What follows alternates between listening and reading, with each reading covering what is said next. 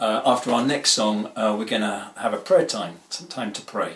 And, you know, prayer is often asking God for help, asking for what we need, asking, and that's fine, that's good. When Jesus taught us how to pray, part of the model prayer that he gave us is give us this day our daily bread.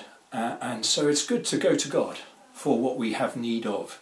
But you know, prayer is more than asking. Prayer is also this opportunity we have to have an honest and open relationship with a God who loves us, who has great plans and purposes for us.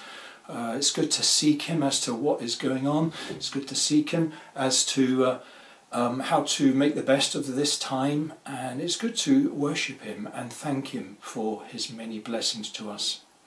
There's a guy called Matt Redman who's written many songs, and before we pray we're going to sing this song that's on the screen. It's called Abide With Me, and Matt's obviously he's a Christian, and he says these are his words: I have a home, an eternal home, but for now I walk this broken world. And he gets great comfort the fact that he just reminds us that Jesus has already been on this broken world and has endured great pain and rejection and suffering, and so we find great comfort as we pray to Jesus that he understands us.